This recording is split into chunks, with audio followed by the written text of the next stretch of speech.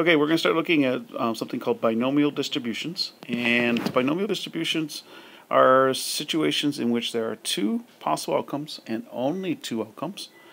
There has to be a fixed number of events, fixed number of times that the person's going to do whatever the event is. All the observations have to be independent, so just because they're successful once doesn't affect their success the next time. And the probability of success has to be the same for all observations.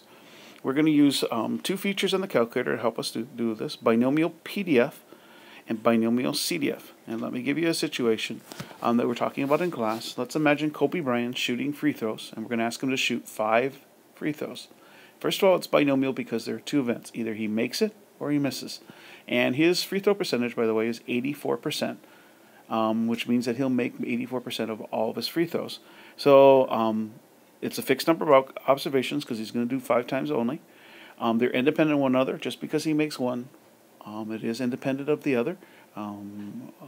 He's always going to be 84%, and therefore 16% would be his success. So this is a binomial situation. If I asked what was his probability of making exactly 3 out of the 5 free throws, that would be a binomial PDF problem because I'm asking for just one possible outcome. However, if I ask him what's the probability of him making 3 or more free throws, then that would be a binomial CDF because now we got to take into account making 3 free throws, 4 free throws, or 5 free throws. 3 or more includes all those events. So those kind of questions would use binomial CDF. So keep that in mind as we progress through this.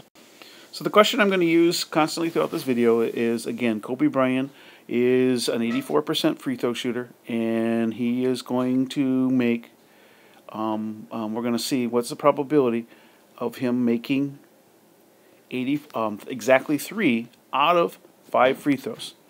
Okay? And we're going to examine this as a binomial situation and look at how we can calculate this. Okay? So here's some notes that will help you understand binomial situations. It has to be some sort of a chance process that we're going to ask them to do over and over again. And successful is one event, failure would be the other. And it has to be 2 events. So the easiest way to check if a binomial situation is actually to use the word binomial. Bi meaning it has to be 2 possible outcomes, either success or failure. So in my scenario, Kobe Bryant shooting free throws, either he makes it or he misses it. There are no other outcomes possible. A fixed number of trials, that's the nom part, which kind of means, if you notice, means number. And in this case, yeah, he's doing 5 free throws, a total of 5. And independent means that the I in binomial means independent, which means that his probability of making 1 free throw does not influence the other. And they have actually done some long-term studies because there's a theory out there that if you shoot free throws and you get hot, you're more likely to make a free throw if you have a good vibes going on, good feeling going on. But they've done studies on this and found out that no, people will make free throws consistent with whatever their average is. If they're an 84% free throw shooter, they will consistently make 84% whether they've made 10 in a row or they've made none in a row. Okay? The probability of any one event is still 84%. And all trials, the probability must be the same. And Kobe Bryant has shown us over his career that he makes free throws 84% of the time. So we've met all 4 criteria to be binomial. And it's very important that you show that anytime you have a binomial situation that all 4 of these criteria are met. And so that's where the word binomial kind of helps you keep track of that, because all 4 is like a checklist. All 4, you have to be able to check off all 4 of these in order before you use any kind of a binomial formula. Make sure to include these notes in your composition notebook and on the worksheet provided for this video. So another classic binomial situation besides Kobe Bryant shoot free throws is tossing a coin, because there are, again, 2 outcomes, either heads or tails. And if I ask you to toss the coin 10 times, that's a fixed number of outcomes. Certainly one coin flip does not influence another. We've talked about this before. Coins do not remember, because if I got 3 heads in a row, my probability of getting a heads or tails is not affected on the 4th toss. They are definitely, as I mentioned, independent of one another. The probabilities is definitely known throughout the whole process. The probability will always be 0.5. Okay? So the probability of heads in tosses is our binomial random variable. Sometimes we use the variable x. And the probabilities of all the possible outcomes is called a binomial distribution. In this case, there are 2 outcomes, heads being 0.5 and tails being 0.5. So that would be my binomial distribution. Okay, so again, if you notice here, we need to check for all four conditions to make sure that it's truly a binomial. And you actually have to write out all four conditions that are present before you can use any kind of a binomial formula. Okay, we can generalize this using this formula here. And this represents the number of arrangements, is the number of ways that we can arrange our successes. P is the probability of success. K is the number of successes. So if the probability of success is P, then the probability of failure would then be 1 minus P. And the number of failures would be however many trials minus our successes that we're looking for. So the formula looks ugly, but when I explain it with the Kobe Bryant thing, I think you'll see how this works. So remember, Kobe Bryant, we're interested in him making exactly 3 out of 5 free throws. So if I use this formula, his probability of success is 0.84, and we want him to be successful 3 times. We're then going to multiply this by his probability of failure, which would be 1 minus 0.84, which is 0.16. And we want him to fail actually 2 times. So you see how the 3 plus 2 equals the total amount of times we want him to shoot a free throw, in this case 5. Then we need to figure out how many different ways can he shoot make 3 free throws and miss 2. And that's where this formula comes in. I'm not going to spend a lot of time on it because when we learn how to use the binomial CDF and binomial PDF buttons, kind of skips over this. But this is related to, if you remember our structure tutorial, NCR, the combinations.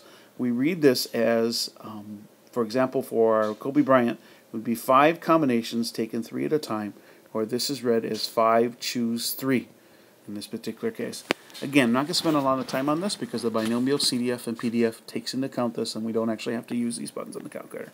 But this notation, 5 choose 3, it's not a fraction.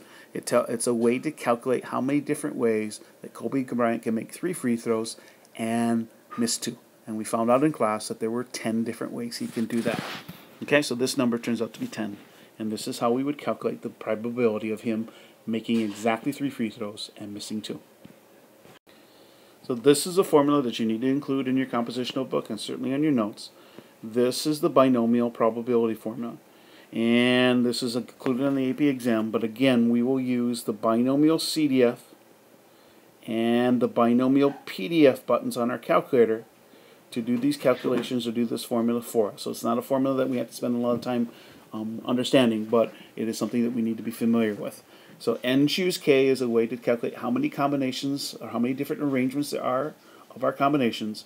P is our probability of success. K is the number of successes. So 1 minus P is our probability of failure, and N minus K is our number of failures. Okay? So again, as long as you understand that formula a little bit, you'll be able to understand the problems that we're going to be able to do. So let's take a look at a binomial problem that's not necessarily Kobe Bryant shooting free throws. Here's an example of a child whose parents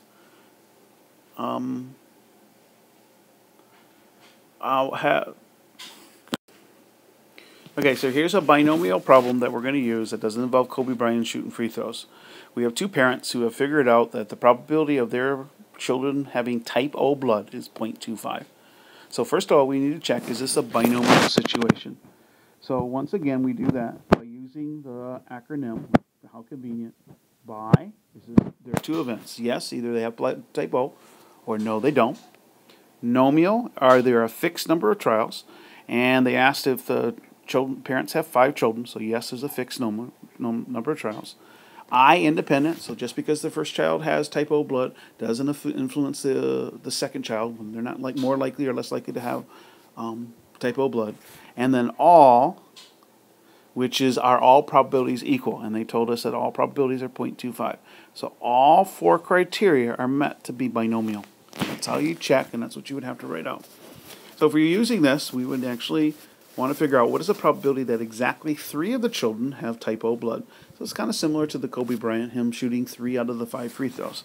So here's the 5 choose 3. This is how many different ways you can arrange 3 successes out of 5, which remember we found out was 10, but the 5 choose 3 is how you would write that out mathematically. Times 0.25 is your probability of success. K here is the number of successes. There's your 3.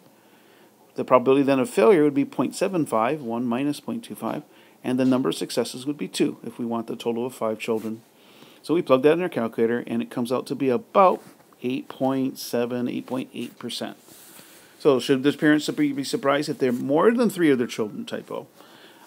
Before I get into that, please note that this calculation can be done with the binomial CDF, and we will show this in class, how to use the binomial CDF to do this calculation, and we'll do everything for you. You won't have to type anything in except the numbers that you need.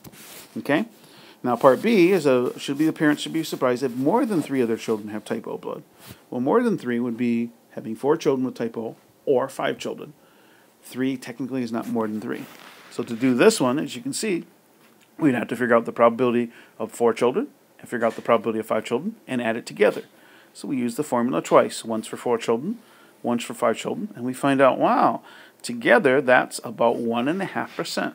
And that would be, again, a pretty big surprise for the parent. If they had, there's a 1.5% chance that 4 or 5 children would have type O blood. But again, we're not going to worry too much about this formula because we're going to learn how to use the binomial CDF button to actually solve this problem. And I'm sorry, the first problem here, where we want 3 and only 3, is actually binomial PDF. And again, I'll show that in class how this works. Okay, so include these notes in your composition notebook and or the notes that were provided on this. And thank you for watching this video.